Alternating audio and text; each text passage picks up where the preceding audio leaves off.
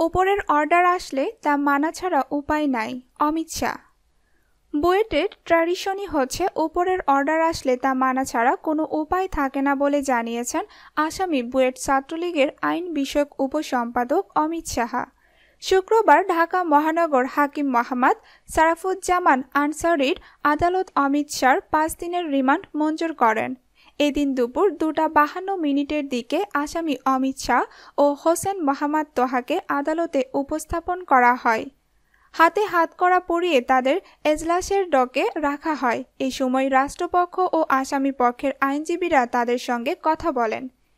এর এক ভাগে অমিত শাহর সঙ্গে যুগান্তরের কথা হয়। আসামি অমিত শাহ যুগান্তরকে বলেন, বুয়েটের ট্র্যাডিশনই এটা যে অর্ডার ওপরের থেকে আসে। সিনিয়র ব্যাচ অর্ডার দিলে জুনিয়র ব্যাচ তা করতে বাধ্য। এটা করার ছাড়া তাদের আর কোনো উপায় নেই।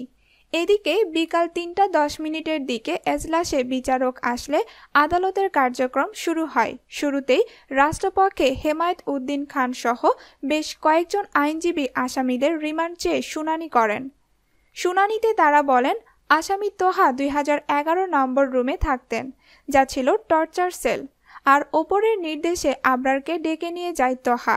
7 অক্টোবর রাত 2:30 পর্যন্ত ওই হলের 2011 ও 2005 নম্বর রুমের ভেতর নিয়ে আসামিরা পূর্ব পরিকল্পিতভাবে ক্রিকেট স্ট্যাম্প ও লাঠিসোঁটা এবং রশি দিয়ে শরীরের বিভিন্ন জায়গায় প্রচণ্ড মারধর করে। এতে ঘটনাস্থলেই আবরার মারা যায়। অত্যন্ত মেধাবী একটি ছেলে বুয়েটে গিয়েছিল ইঞ্জিনিয়ার হবে বলে, কিন্তু তার সহপাঠীরাই তাকে নির্মমভাবে পিটিয়ে হত্যা করেছে। মামলার সুষ্ঠু তদন্তের স্বার্থে আসামিদের রিমান্ড মঞ্জুর করা হোক। পরে উভয় পক্ষের শুনানি শেষে আদালত তোহার জামিন নাকচ করে ওই 2 আসামির প্রত্যেকের 5 দিন করে রিমান্ডের আদেশ দেন। এর আগে বৃহস্পতিবার বুয়েট ছাত্রলীগের উপসমাজসেবা বিষয়ক সম্পাদক ইফতি মোশাররফ সকাল আদালতে দোষ স্বীকারোক্তিমূলক জবানবন্দি দেন। জবানবন্দিতে ওই 2 আসামির নাম প্রকাশ করে। এদিকে আলোচিত বুয়েট শিক্ষার্থী আবরার ফাদ হত্যায় গ্রেফতার হওয়া বুয়েট ছাত্রলীগের সাধারণ সম্পাদক মেহেদী হাসান রাসেলের ফরিদপুরের গ্রামের বাড়িতে এখন ভুতুড়ে পরিবেশ।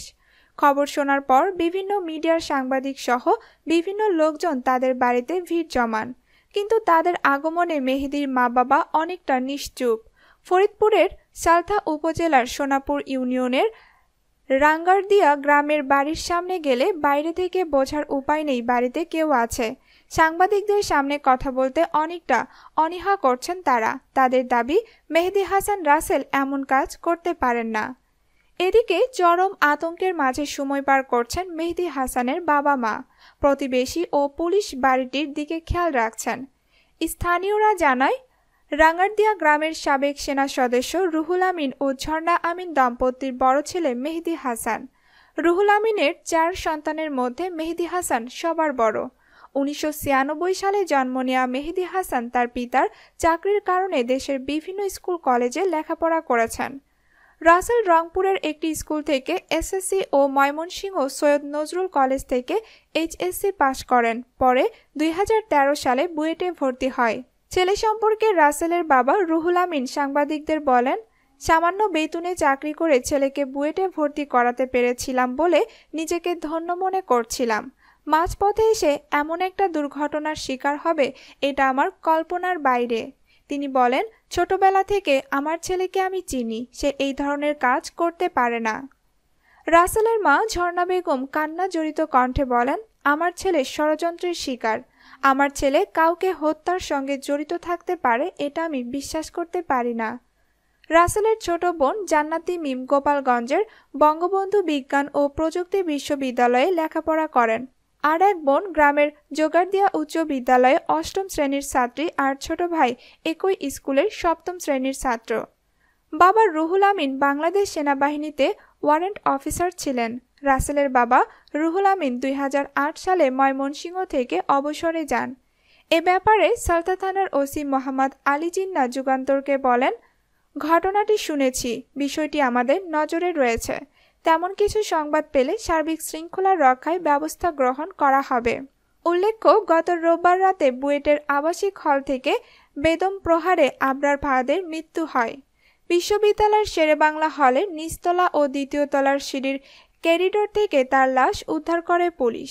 নিহত আবরার বুয়েটের ইলেকট্রিক্যাল অ্যান্ড ইলেকট্রনিক্স ইঞ্জিনিয়ারিংয়ের দ্বিতীয় বর্ষের শিক্ষার্থী ছিলেন। প্রিয় দর্শক, আজকের ভিডিওটি আপনাদের কাছে কেমন লেগেছে তা কমেন্ট করে জানিয়ে দিন। ভিডিওটি ভালো লাগলে অবশ্যই লাইক দিতে এবং শেয়ার করতে ভুলবেন না। আরও এমন ভিডিও পেতে আমাদের চ্যানেলটি সাবস্ক্রাইব করে আমাদের সাথেই থাকুন। ধন্যবাদ সবাইকে।